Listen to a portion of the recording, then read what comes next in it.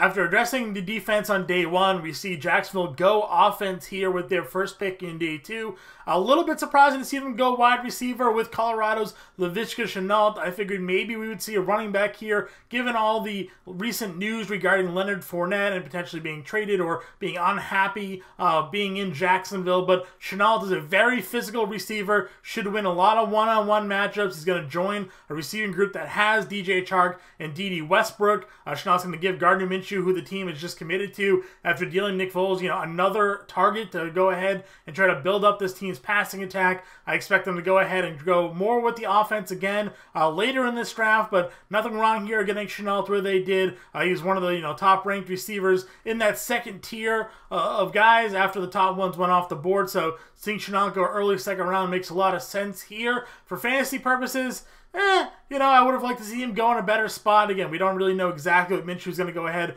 and bring to the table in terms of passing attack. He does have other guys to contend with, like I said, with Chark and Dede Westbrook, but overall, there's a great talent, a very physical guy, good downfield threat. So let's go ahead and, don't hate the pick. We'll see what happens.